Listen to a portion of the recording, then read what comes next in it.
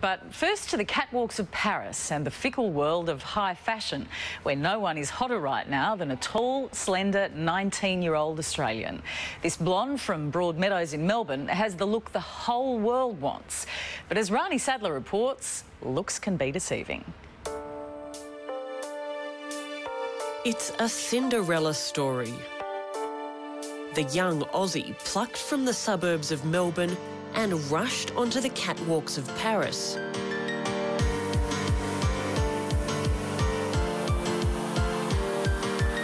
But this is a fairy tale with a twist. Because Cinderella is also Prince Charming. She's father. I'm unique, so that's great. A 19-year-old Aussie bloke called Andrej. Everyone wants to be around him. So. The hottest model in the world. Yeah. Do you think of yourself more as a man or a woman?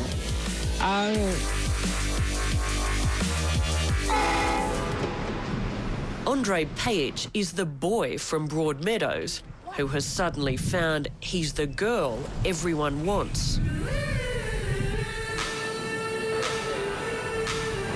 Oh, wow!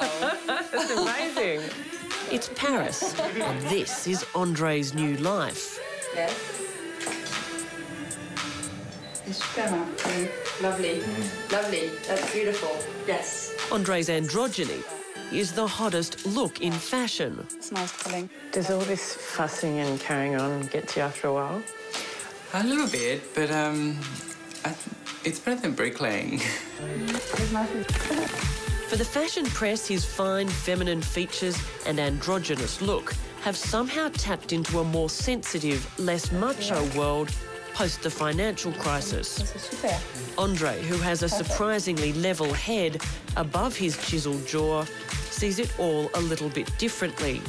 I think in times of recession and economic collapse, I don't think clients have much money to hire both men and women. So I'm really a good deal. 2 for 1. Yeah, that was nice. Come back with your shoulder there. Yes, there. Okay, don't move, don't move. Andrej was a quite ordinary kid. He usually chose to play with the girls. He felt really comfortable with the girls. Life for Andrej's mum, Jadranka, has been anything but peaceful. When Andrej was 6 months old and his brother Igor a year and a half, war broke out in their home of Bosnia. With just the clothes on their backs, Mum fled with them to neighbouring Serbia. The war started, we became refugees. Then Australia offered a haven, and in 2000 they settled in Melbourne. Away from war, in the tough working-class suburb of Broadmeadows, they found what they needed most: acceptance and tolerance. At school, Andrej might have been a little odd, but he was never an oddity. And another fact why he has never been bullied is Igor was there. So Igor was a strong, tough brother. Andrej is a great brother. We weren't that close when he was a kid because we were fairly different. You know, he was more reserved. He liked to do more sort of girly things, I suppose. And I was more masculine. I like sports. What was the hardest thing about your childhood and teenage years? I think figuring out who I was, you know, and you know what most teenagers have. Accepting the fact that, you know, I was different, and then, you know, being accepted for it. Actually, I was very interested in my makeups and my jewelry or something like that. I didn't find it wrong. And we had great times with makeups, with dolls, with dresses, with everything. Like mother, like son. Andrej was in his final years of high school when he was spotted by a talent scout who suggested he send some photos to the Australian modelling agency, Chadwick's. What did you think when they discovered you? I don't know. I thought at the time I was looking for a part-time job. and that, you know, I thought that was going to be better than, like, KFC. Deferring university, he quickly discovered his unique look was the one everyone wanted. I sort of am what I am. I don't really try and put a label on it. What's the word was it your Sydney agent used? Femi-men. Femi-man. That's actually just a short Australian reporter that created that word. I find it really cheesy, actually. You don't want to be a Femi-man. Femi-man. It's quite strange. Do you feel beautiful?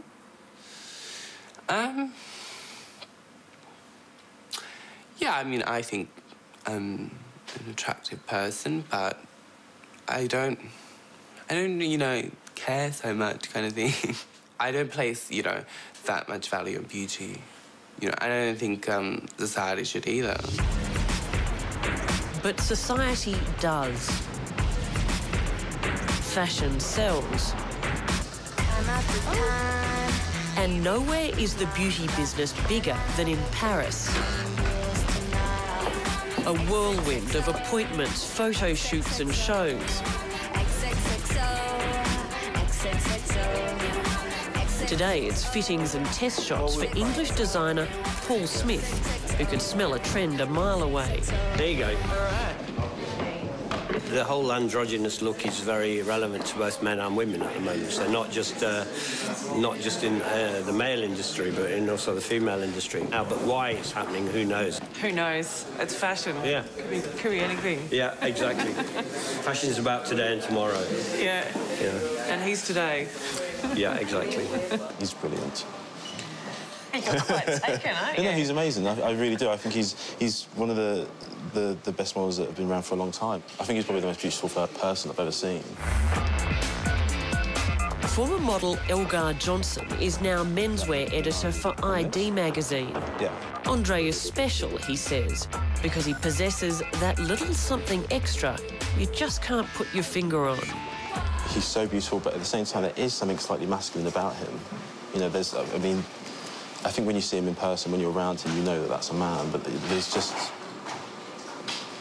To be able to pull off what he does when he does the women's wear, I think that's what makes him very different. It's really good for your career. I mean, you can model the bloke stuff and you can model the girl stuff. Well, it turned out that way. I mean, at the start, they were saying how I'm very specific. There's, you know, only special clients will be interested. It's a very small market, but really, I'm more versatile than anyone. Welcome back, Andrej. The news is big, possibly the highlight of Paris Fashion Week. I think we had a confirm you for the haute couture show for Gaultier. His agent has just learnt that Andrej has been booked for both the male and female shows of legendary French designer Jean-Paul Gaultier.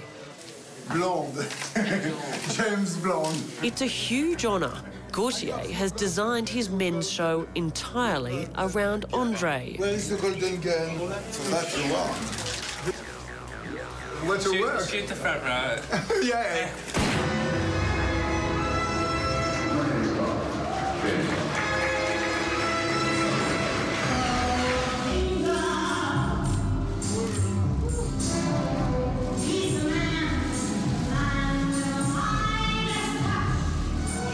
The show passes in a blaze of applause and cheers, and all eyes are on Andrej.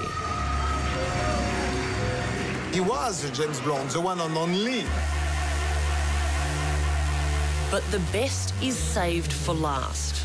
A few days later, it's haute couture, a dazzling spectacle of Gaultier magic. The women look beautiful, but it's the boy, or should I say bride, from Broadmeadows, who brings the house down. Mum couldn't be prouder. I mean, he's the most beautiful girl I'll ever see in the wedding dress. Right now, it looks like the party will never end for Australia's next top model, but fashion longevity is never guaranteed. Even Andrej wonders whether his unique look will stand the test of time. The fact that, you know, you could be in 1 minute and out the next. You seem so restrained. You ever kind of go, woohoo, this is bloody unreal. I'm living the dream. Well, because, you know, when I have a house in the Hiltons, I'll do that kind of thing. I mean, you know, no, the reality is when I can repay my mum's mortgage, I'll do that. It's cute. In Bosnia, we didn't have that big dreams. We never, ever think that as a family that one of us is going to be the famous, let alone big international star. That's quite amazing. That's a really Australian dream.